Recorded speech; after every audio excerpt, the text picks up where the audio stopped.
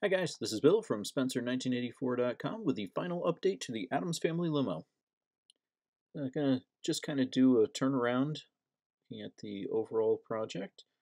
And overall, I'm pretty happy with how this turned out.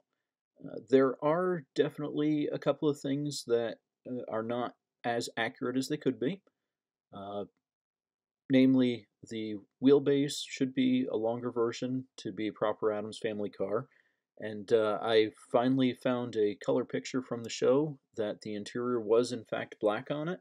But you know what? I like the maroon interior and I like the overall look of this. So I'm still happy with how it turned out. Got the luggage rack there, the bare metal foil. That was a fun project there.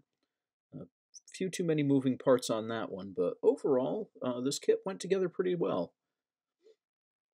Got the custom horn there, spotlights on the cowl, and I'll take a closer look at some things. The other that wasn't quite right was the hood did not fit all that well. I had to notch it here and here on both sides before it would sit down like it's supposed to. Yeah, so taking a closer look at some of the details. Pretty much got to see the engine in the previous update, but I've got the radiator hose, the firewall details, all of that finished on it, and it turned out nice. So the horn, that was kind of a fun thing. That was a Hallmark keepsake ornament that I modified, the festive French horn player. Cut it down, added the bulb to it.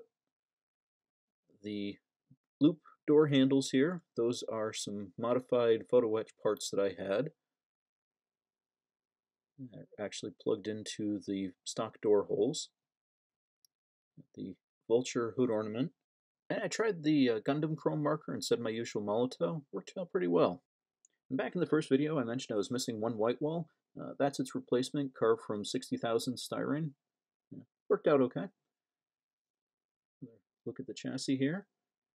And there we go. So there is my Halloween 2022 build. Not perfect, but definitely a fun build. And I was generally very impressed with this kit. So I am going to get to work on a new project. Next week I've got a request and we'll be starting something new after that. So check back then. Thanks for watching and hope you all have a happy Halloween.